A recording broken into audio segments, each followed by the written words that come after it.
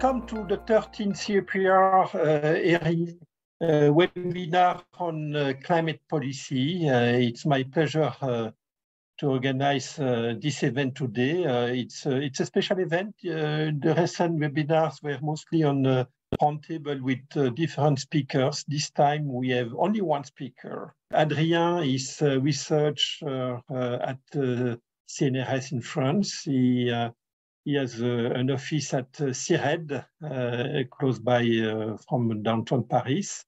Yeah, I'm very glad to see a young researcher combining deep research in the domain and also making policy proposals. It's quite unusual and quite impressive, by the way. Thank you very much, Christian, for the introduction. I'm very glad to present you today a global plan to fight climate change and extreme poverty. So, as you said, it's a bit unusual for a presentation because in the first part, I will present academic research, and in the second part, I will present an academic proposal. So let me start with the research, or with the introduction. Climate change is a global problem that requires global solution. Lower income countries lack the capacity to tackle climate change. And without global coordination, countries also lack incentive to decarbonize. Some are doing it on their own, but some don't or do not enough. Moreover, many people ponder over the lack of fairness of the current regime. And actually, many low-income countries condition their decarbonization efforts on payment from high-income countries. A fair and global climate plan can address these issues. I will present it in a minute, but before, let me say that we tested this plan among the population of 20 countries, and it garnered majority support in every of them. So, how can we meet the universally agreed targets to stay below 2 degrees of global warming? How can we guarantee an emissions trajectory in line with our carbon budget? Well, a robust way to secure an emissions trajectory in line with the target is a yearly cap on global carbon emission, or a global carbon price that would function in the same way. As most of you are economists, you know that the most efficient way to address, to price carbon is with tradable permits rather than non-tradable, and that we should auction these permits to polluting firms rather than give it to them freely. And we should do it the most upstream possible. So we should regulate firms that are importing fossil fuels or extracting them rather than someone filling the tank of their cars. It's more practical. So with an emissions trading system in place at the global scale, the question is how to allocate the global carbon pricing revenues. Here, there is one simple focal point: an equal cash transfers for every adult in the world. We estimate that such a global basic income would be around $30 to $50 per month, which would be enough to alleviate extreme poverty, defined as someone living with less than $2 a day. Moreover, the global climate scheme that has just been outlined garners majority support in the 20 countries that we have surveyed. So let's show the support for this global climate scheme. We've done several surveys with different co-authors. The first survey is the global one on 20 countries with 2,000 respondents per country. And in the paper by De Chellepret and co-authors with Blueberry Plantreau, Stephanie Sancheva, Tobias Cruz, and Ana Sanchez-Chico, we focus on attitudes toward climate change and national policies. And the questions of this survey about global policies are presented in the new paper by myself, to Adrien and Linus Matar, which has just been released as a working paper. In that paper, we also run complementary surveys in the US and in 4 European countries that you see in yellow on the map, to study in further detail the attitudes toward global policies. Let me say here that all of our surveys are very representative of the population, at least in high-income countries. In middle-income countries, it's mostly representative of the online population. So it's, young, educated, and urban people are overrepresented. But in high-income countries, the quota method ensures that the population frequency are closely matched in our sample. And we use the standard technique to make the survey data of highest quality possible. The survey have been conducted online with specialized survey companies. So let me give the results of the global surveys. So on this heat map, let's look first at the level at which policies are needed. So we ask respondents to choose as many boxes as they wished for the appropriate level of climate policies. 85% of them choose the global level, and only half of them choose the national or European level, and even less choose a more local level. So the willingness to have global policies, climate policies at the global level, is confirmed when we tested global climate policies. The support for global climate policies is in general as strong as the support for the national policies that are the most supported. So let's look at these specific policies. And just a precision, we ask the questions on a 5 Likert scale, ranging from strongly opposed to strongly support. And in this heat map, I present the relative support. So the share of support answer among non-indifferent. So the first policy tested is a global emission trading system. And it receives generally more than 80% of relative support and an absolute majority support in every country. We don't specify in that question how we would allocate the emissions right or among the countries, what we call country shares. We do this in a subsequent question, and we find a consensus in favor of allocating emission shares in proportion to the country's population, which amounts to giving an equal right to emit to each human. The least preferred option everywhere is grandfathering, meaning to allocate emission share in proportion to the country's current emission. Intermediate support is found for more redistributive policies than the equal per capita, the one that takes into account historical responsibilities of country, or the one that gives more right to emit to countries that are more vulnerable to the consequences of climate change.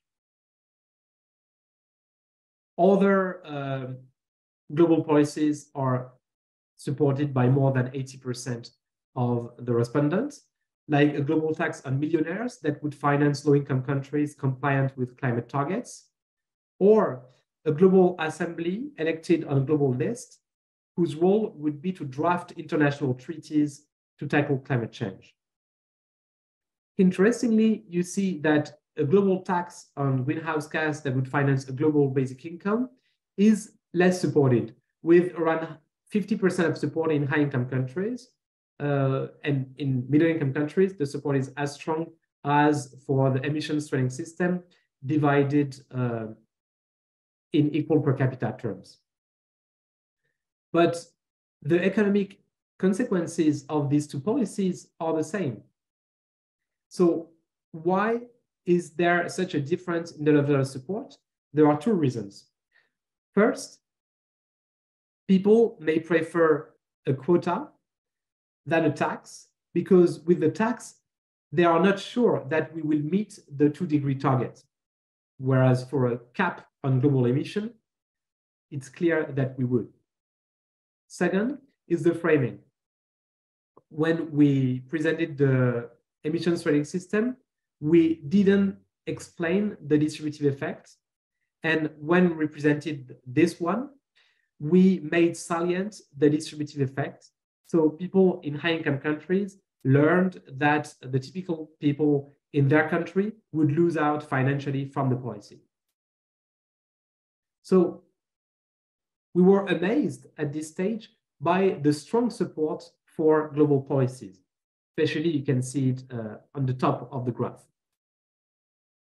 And at the same time, appearance of global policies are rare in political debate. And we wanted to understand this mismatch between a rare appearance in political debate and a strong stated support. We had several hypotheses. One was that the support was not sincere, and I will present other hypotheses down the line. So to test these hypotheses, assess whether the support was robust, we launched new surveys. And in these surveys, we mostly focus on the global climate scheme. The global climate scheme combined the last 2 global carbon pricing policies that I've just described. It's a global emissions trading system, not a tax, funding a global basic income, and we specified to the respondent the incidence on the typical people of their country. So here is the description that we present to the respondent. We tell them that to contain global warming below 2 degrees, there is a maximum amount of greenhouse gases we can emit globally. That with a cap on emissions, we would make fossil fuel company pays for their emission. This would lead to higher fossil fuel prices, which would encourage people and companies to use less fossil fuels, eventually reducing greenhouse gas emissions. This would finance a global basic income of $30 per month for every adult. That would lift out of extreme poverty the 700 million people who live with less than $2 a day. We tell the respondent that their typical fellow respondent would lose out financially, $85 a month for an American, 10 euros a month for a French person, 25 euros a month for a German one.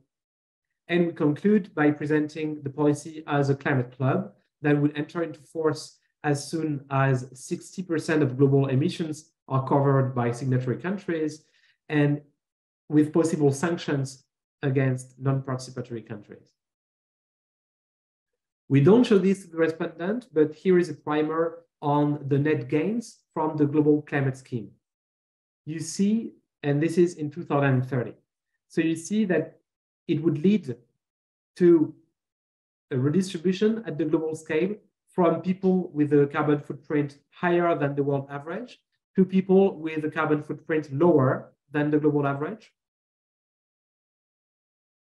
And before asking the support for the global climate scheme, we present to the respondents another policy, a national redistribution scheme. The national redistribution would tax the top incomes, the top 1% of incomes in Europe, the top 5% of incomes in the US, and use the revenues to finance an equal cash transfers to all people of the country. And this national redistribution would be calibrated to offset the loss of the median emitter from the global climate scheme. We added this policy because we hypothesized that the support for the global climate scheme would be stronger if complemented by a national redistribution scheme. To make sure that respondents understand the policies we've described, after each description, we ask a comprehension question on the most critical aspect of the policy, the distributive effect. So after the global climate scheme, we asked in an incentivized way who would win and who would lose from the policy, expecting the respondent to answer that a typical person in their country would lose, and then the poorest humans would win. Then we give them the correct answer. present them the national redistribution, ask who would win and lose from national redistribution, expecting them to answer that the richest people in their country would lose and the typical people would win, giving them the correct answer, describing them again, the two policies in a shorter way, and asking them the distributive effect of both policies combined, expecting them to answer that a typical person in their country would neither win nor lose from the two policies combined, and giving them the correct answer. After that, we describe the third policies, the national climate policies. In the US, it's coal phase out. In Europe, it's thermal insulation plan. And only after that, we ask people whether they support or not the global climate scheme, and then the national redistribution scheme, and the three policies combined.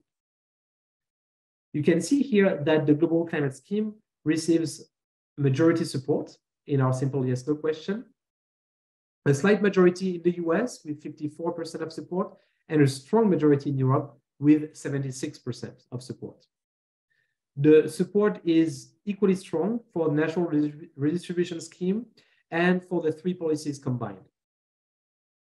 We have conducted we have asked other questions to test whether people would prefer a national distribution alone or a global climate scheme and a national redistribution combined.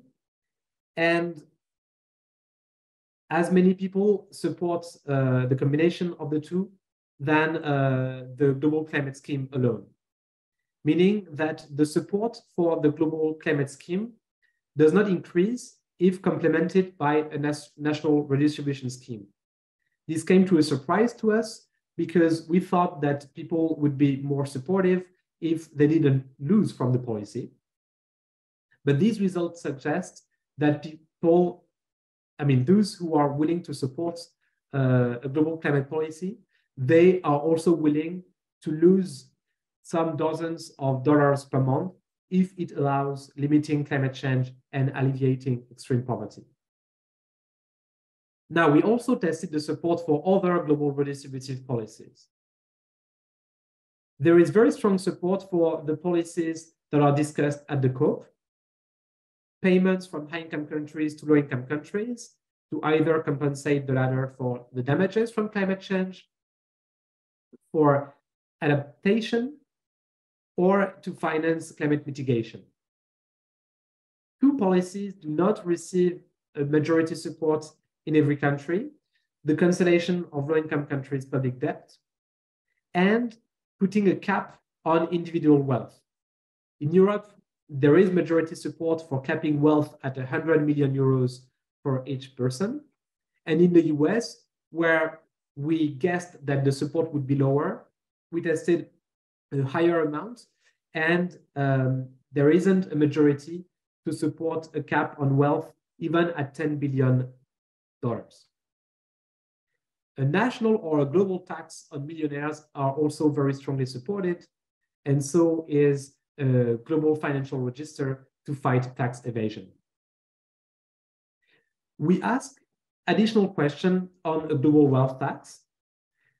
We first ask respondents to imagine that a global wealth tax is in place at the global level, and that the tax would tax wealth in excess of $5 million. To a subsample, we ask them what share of the global tax should be pooled and allocated to low-income countries. 90% of the respondents give a positive amount, and on average, respondents say that 1/3 should go to fund low-income countries' public services and infrastructure. To another subsample, we asked a variant of the question in a binary way. We asked them whether they would prefer that each country retains the revenue collected from the wealth tax and say that this would fund increased spending on education and healthcare, or that half of the global wealth tax revenues is pooled and allocated to low-income countries. And in that case, only increased spending on healthcare could be financed. Well, around half of the people prefer to allocate half of the tax revenues to low-income countries, which is consistent with the first variant, and which is a first sign that the support for global redistribution is sincere. Because here, we made the opportunity cost salient. Now, we also tested the sincerity of the support for the global climate scheme using a range of methods. The first one being a real stake petition. We asked the respondent whether they would be willing to sign a petition to one subsample about the global climate scheme, to another about national redistribution. To see, we also asked for national redistribution to see whether, to control, to see for a normal policy, whether the support would decrease in the petition format compared to the direct support. And we specified to the respondent that we will send the results of that question to the head of state office, making the petition real stake. I mean, making the question real stake, because respondents don't have to actually sign the petition. As you see, in the US, almost as many people are willing to sign this petition as they state they support the global climate scheme. It's still a majority. In Europe, the support decreases by 7 percentage points, but remains a strong majority. And the support decreases similarly for the national redistribution. So majorities are willing to sign a real stake petition. Another way we tested the sincerity is by measuring the social desirability bias. Indeed, people may be compelled to answer yes because of a social norm, even though they would secretly prefer that the global climate scheme does not take place. A way to test for a social norm is to ask an unusual question, asking among the policies below, and then we present a list of policies, how many do you support? And then we vary the list of policies for different respondents. For some respondents, we present national redistribution, a national climate policy, and let's say death penalty for major crimes. And to another subsample, we present this list plus the global climate scheme in the list. When we compare the average number of supported policies in the two subsamples, we measure the tacit support for the global climate scheme.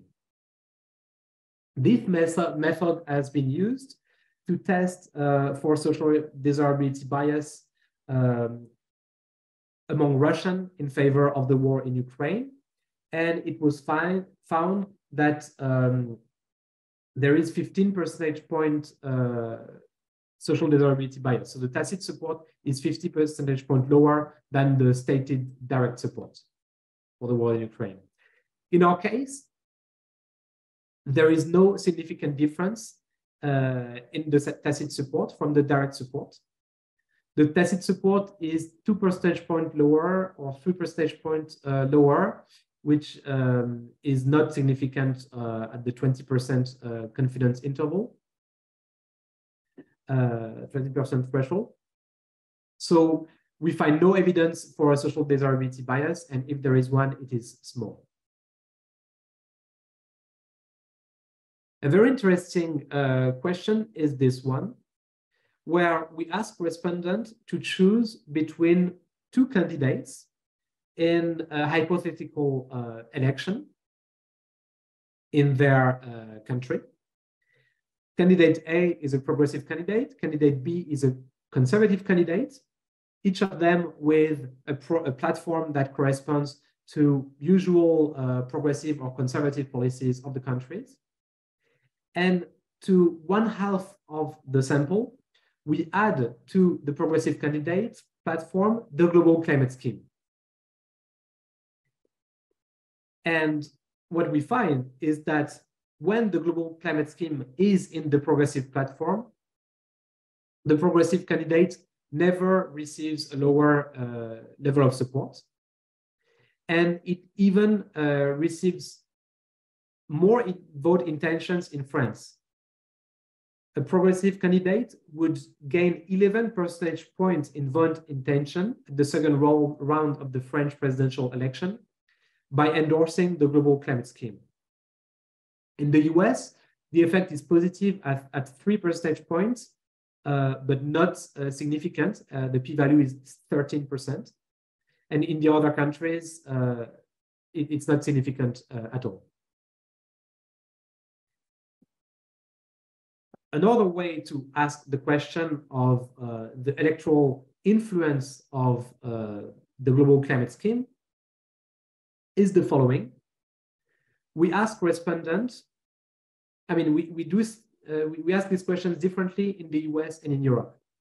In Europe, we ask respondents to imagine that a left-wing party or left-wing coalition will win the next election and tell them that there are 2 potential platforms that this party may have campaigned on.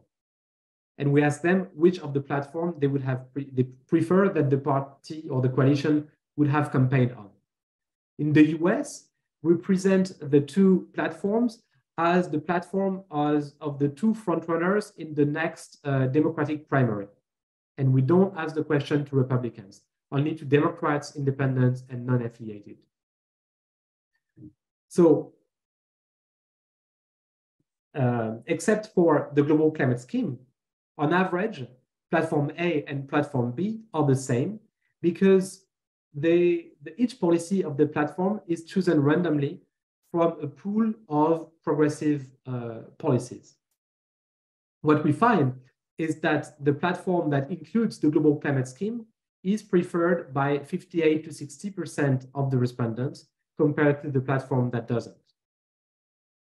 By the way, this question is also a way to address experimental demand or acquiescence bias, because here respondents had no way to understand that we were interested in the global climate scheme in their answer and not on the whole platform. We also asked a similar question. Here, the complete platform is totally random. So the global climate scheme is sometimes in platform A, sometimes in platform B, sometimes in both platforms, sometimes in none of them. And here I present the results for the UK. On this graph, you can see the effect of including a policy compared to having no policy of this domain in the platform for a platform to be preferred. So the policies that are most important to gain support, and we see that in all countries, are higher spending on public services like education or healthcare, as well as a higher minimum wage. What is interesting is that this is closely followed by global redistributive policies like a global tax on millionaires or the global climate scheme. Not increased foreign aid, by the way. Actually, the literature, there is an extensive literature on attitudes towards foreign aid, and the results are mixed. In general, people overestimate current foreign aid, and they are willing to support more foreign aid once they know the actual amount. But it's not clear-cut, especially in the US. And perhaps it is because of this focus on foreign aid that the literature so far has missed the support for global policies, because foreign aid is national policy. What we see here is that candidates would have an electoral gain by endorsing global redistributive policies. So at this stage, we have shown that the support for the global climate scheme and global redistributive policies in general is sincere.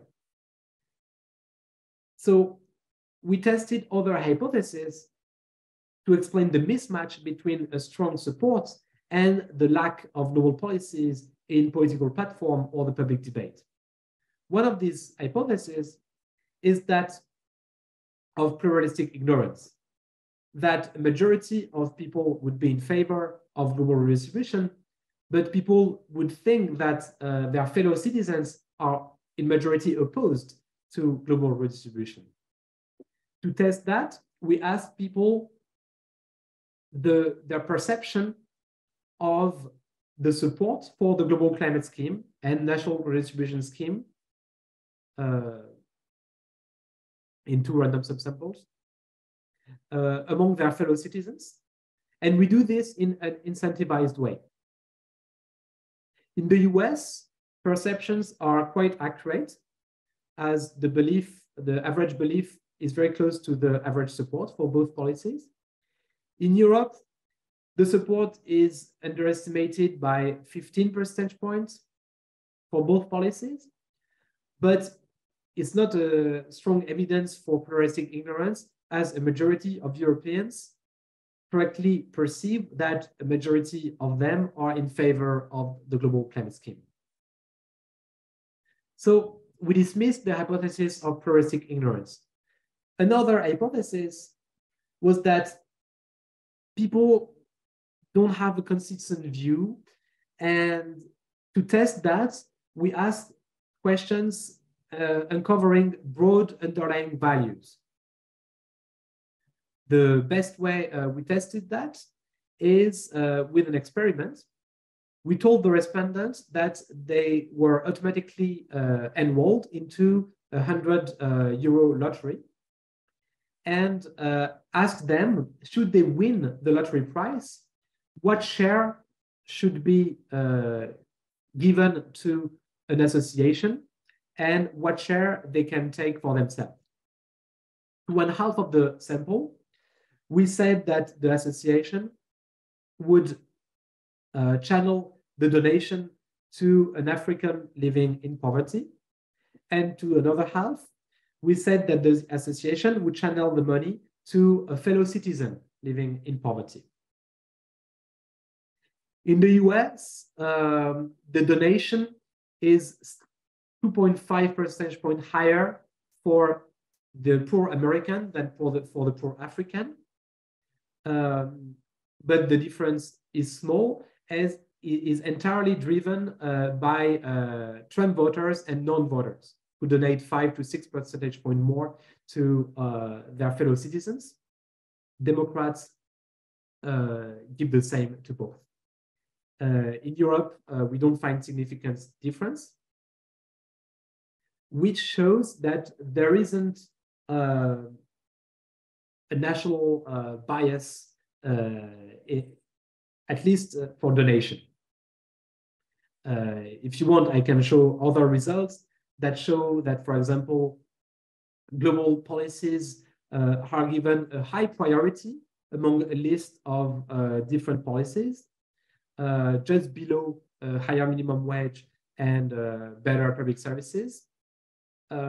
Results showing that most people would like that global justice is taken into account by their country's negotiators, diplomats in international negotiations. Results showing that close to half of the people and half of left-wing voters defend humans or humans and animals when they vote, not a smaller group like themselves or their fellow citizens, and that people rank global issues like climate change higher than national inequality in the importance of issues. So overall, these results on universalistic values confirm that there is a substantial part of people with universalist value which is in line with the majority of people supporting global redistribution. So to wrap up, we've seen that across the world, people seem ready for international solidarity. There is a consensus on a global emissions trading system where the emissions permit would be allocated on an equal per capita basis. We find majority support for global policies, including when they are detrimental to one's own country. We find that the support is mostly sincere. Majorities are willing to sign a real SEC petition in favor of the global climate scheme. Progressive candidates would not lose votes by endorsing it and may even win a vote in France. And people largely prefer platforms that include the global climate scheme to platforms that do not. We cannot explain the mismatch between the strong support and the lack of global policies in the public debate, as most people show some adherence to universalism, and as we don't find evidence of pluralistic ignorance. People correctly guess the support of the public for the global climate scheme. So at this stage, we need alternative hypotheses to explain this mismatch. My favorite hypothesis at this stage is a national bias in power structure. Elections, the most important elections are at the national level. Media often target national audience, and this probably creates a bias in mental structures, and people may ignore the possibility of global policies. And even politicians may only devise policies at the national scale, forgetting the global one. Another hypothesis is that there would be pluralistic ignorance, but only of the elites, that policymakers would wrongly perceive global redistributive policies as unpopular.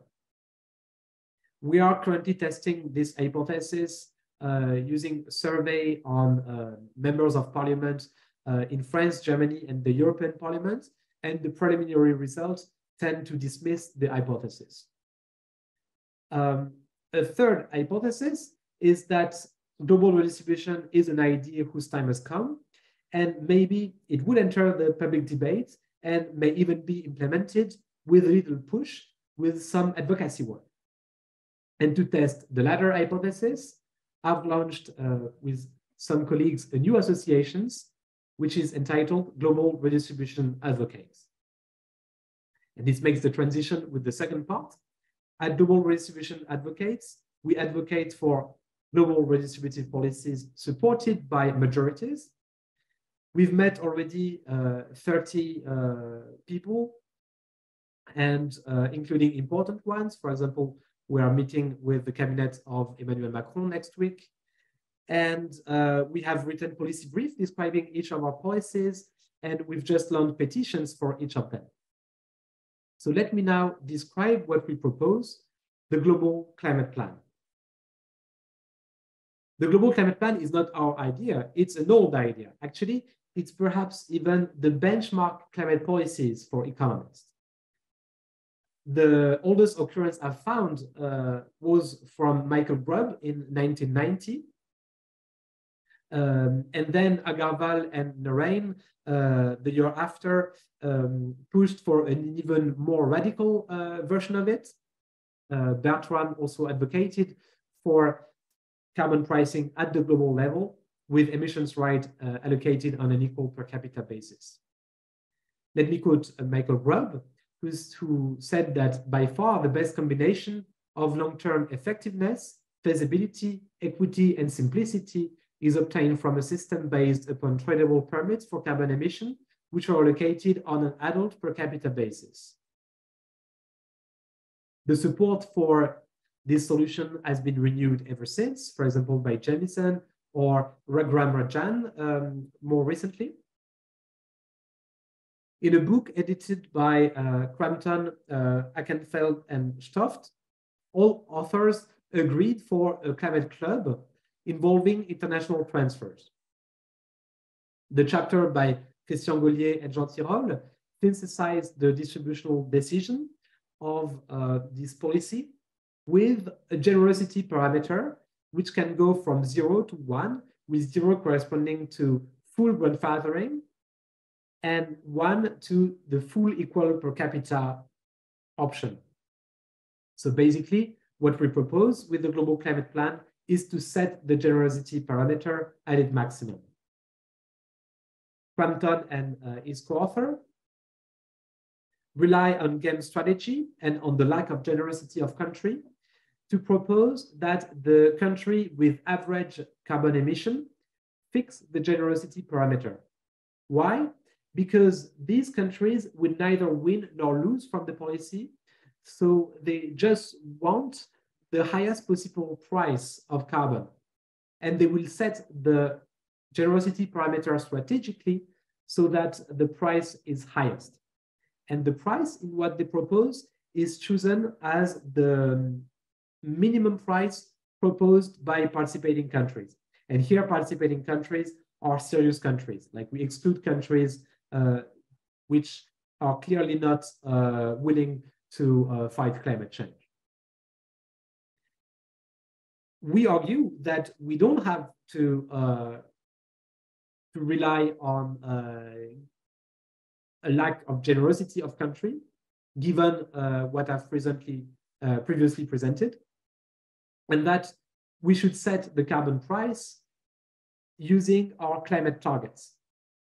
And so it's our climate objective that should define our level of ambition. Thunberg and his co-author propose a dual track towards global carbon pricing, relying on an expanding climate club, starting with countries that already implement an emissions trading system, like the European Union, integrating more countries into that, and reorienting international negotiations on the question of the distribution of efforts, the burden sharing, and on how to expand an emissions trading system to the global scale. The IMF also proposed a minimum price on carbon at the global level, with either differentiated prices among countries or a uniform price with international transfers. These are two possible solutions that the IMF sees to solve the fairness issue. The global carbon tax with dividend has already been surveyed before by Karatini, Kelbeken, and Arloff, who found results consistent with our global survey, 80% of support in India, and about half of the population supporting it in Anglo-Saxon countries. As we've seen, the support is higher when it's a quota than with a tax. So to compute the basic income, to estimate it, we start with an emissions trajectory that is compatible with the 2 degrees target. We add to that a carbon price trajectory, which is consistent with the emissions reduction thought. These 2 trajectories presented here are taken from the IPCC. And then the basic income is simply computed by multiplying CO2 emissions by the carbon price and dividing by the adult population above 15 years old. You see that the basic income is estimated to plateau at around $50 per month for about 30 years, and then decline as the world economy gets closer to net zero. I don't know if okay, let me insist on the principle of the global climate plan. First, there will be a global cap on emissions to meet the 2 degree target. Defined, the emissions trajectory would be defined using commonly agreed carbon budgets. And we would use emissions trading system. We are open to having carbon stacks instead of emissions trading system. Both are equally good in our mind. let's just keep in mind that emissions trading system already cover 17% of global greenhouse gas emission. It's in place in Europe, China, Korea, California, and it's considered by many other countries, including low-income countries. Second, the global climate plan would distribute a global basic income, and the international redistribution would be massive. At its peak, the global climate plan's revenue would amount to 5% of the world GDP, and 1% of the world GDP would flow from high-income countries to low-income countries. The basic income of around $50 per month would be enough to lift out of poverty the 7 million people who live with less than $2 a day.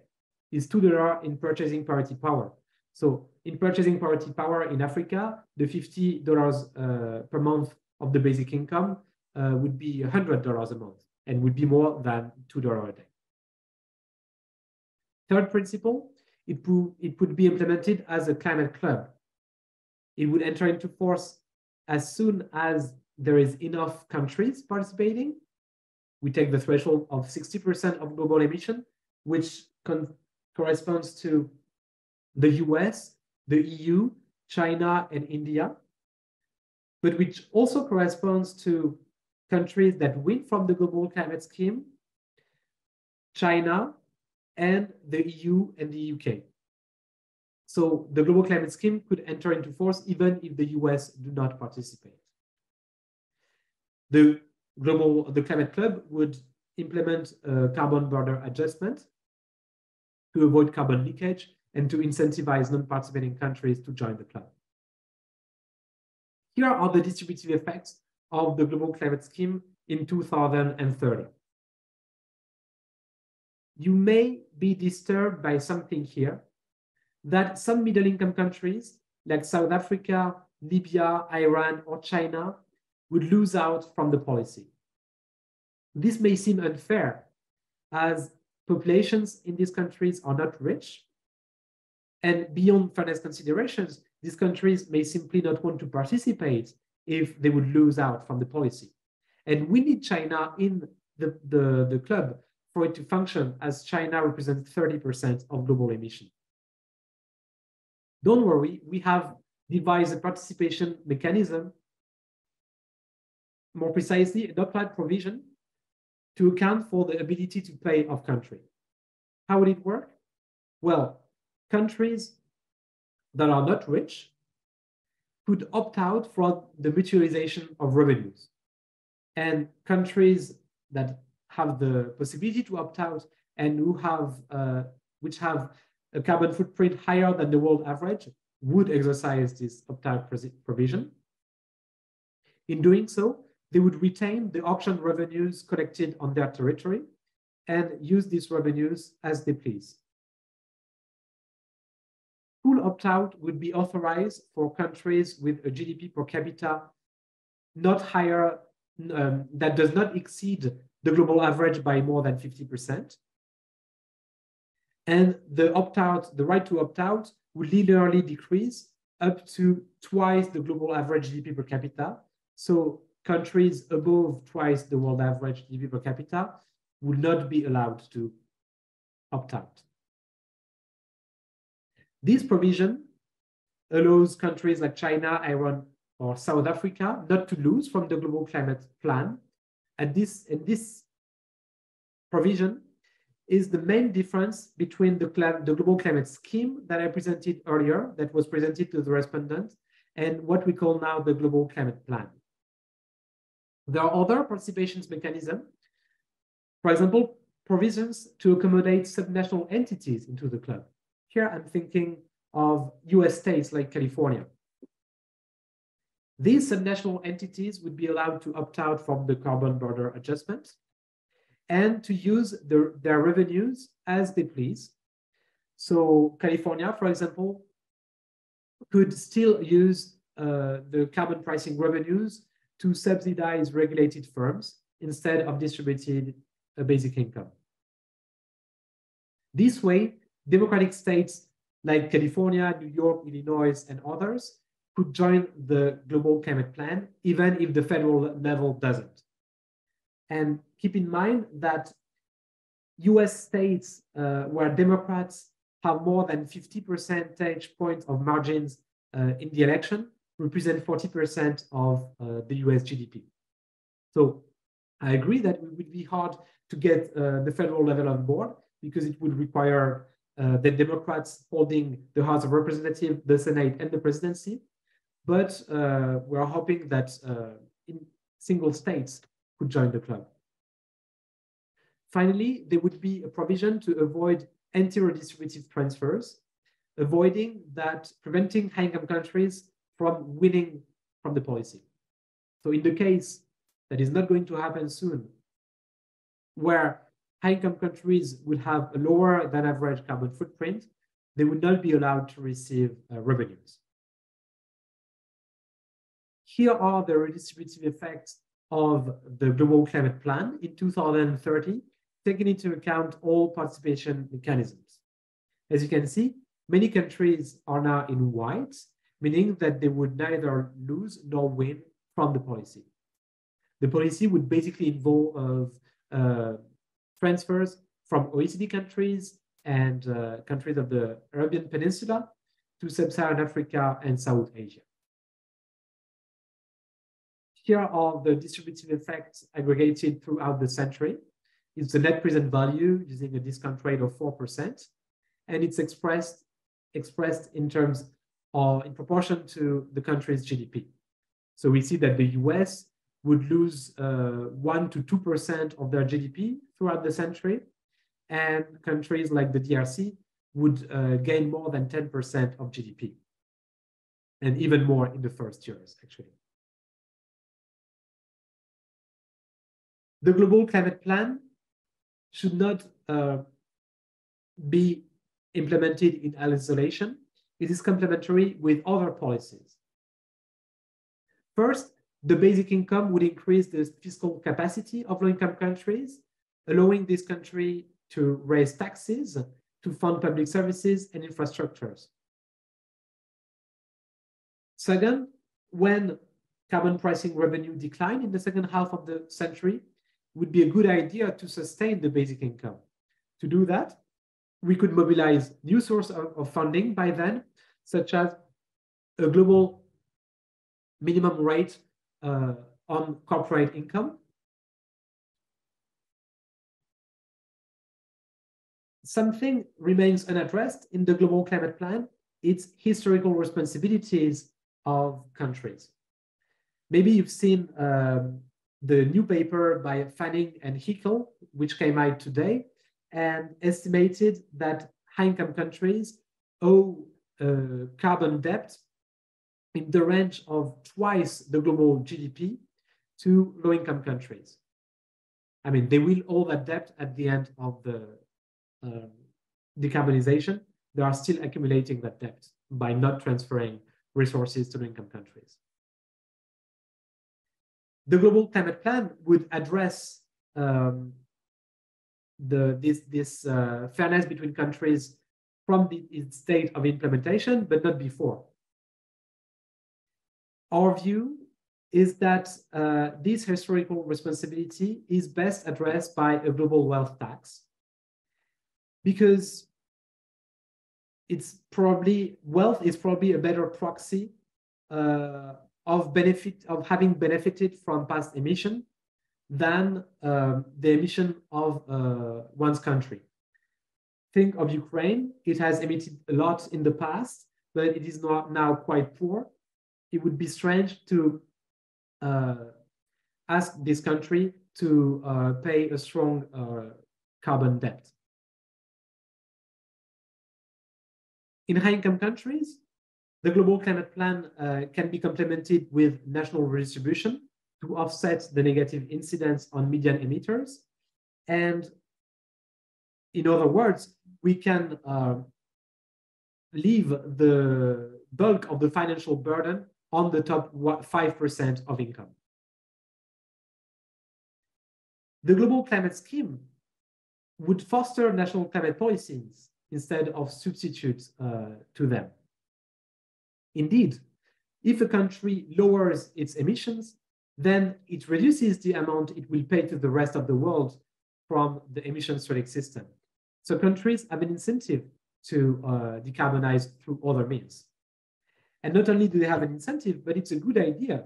I mean, some other climate policies are to be done, because by mutualizing some decarbonization costs, national climate policies can reduce horizontal inequalities.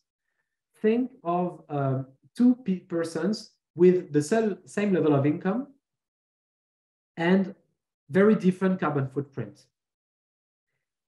With the global climate plan alone, the person with a high carbon footprint would lose much more than the one with a low carbon footprint. If there is some solidarity within a nation, then we can mutualize the cost, for example, by subsidizing insulation work, public transport, etc., so that people who already have a low carbon footprint pay part of the cost for some who have a high carbon footprint, and we will also have to change their habits.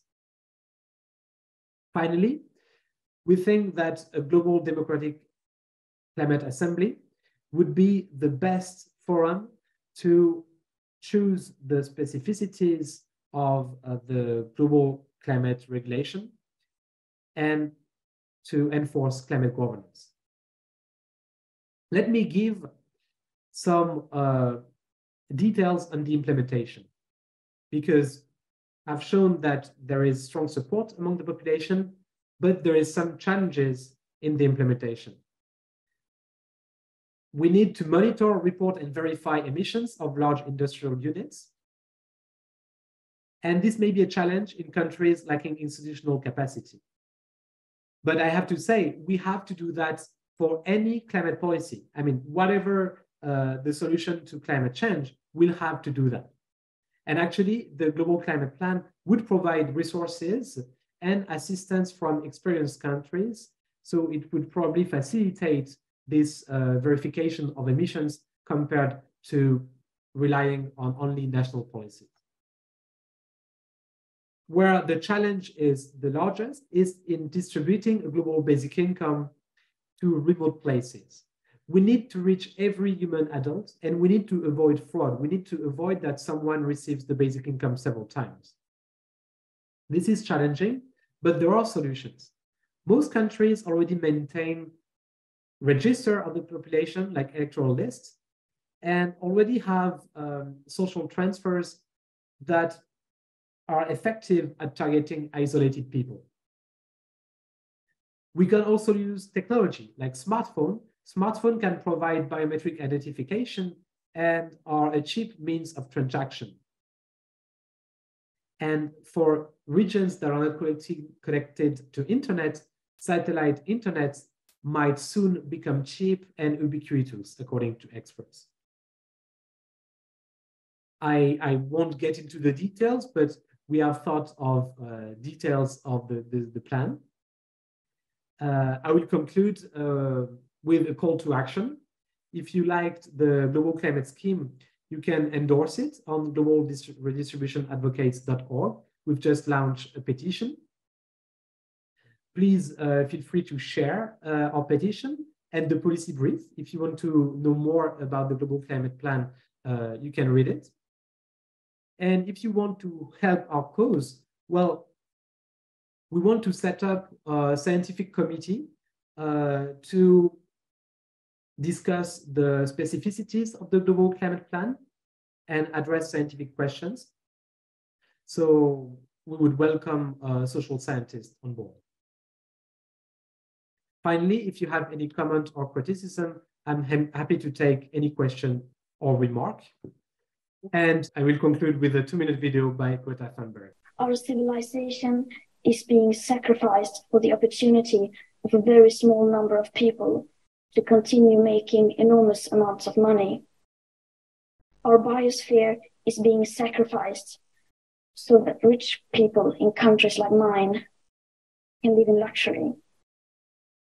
It is the sufferings of the many which pay for the luxuries of the few. The year 2078, I will celebrate my 75th birthday. If I have children, maybe they will spend that day with me. Maybe they will ask me about you. Maybe they will ask why you didn't do anything while there still was time to act. You say you love your children above all else, and yet you are stealing their future in front of their very eyes. Until you start focusing on what needs to be done, rather than what is politically possible, there is no hope. We cannot solve a crisis without treating it as a crisis. We need to keep the fossil fuels in the ground, and we need to focus on equity. And if solutions within this system are so impossible to find, maybe we should change the system itself. We have not come here to beg world leaders to care. You have ignored us in the past, and you will ignore us again. We have run out of excuses, and we are running out of time. We have come here to let you know that change is coming, whether you like it or not. The real power belongs to the people. Thank you. Thank you very much, Adrien. Thank you.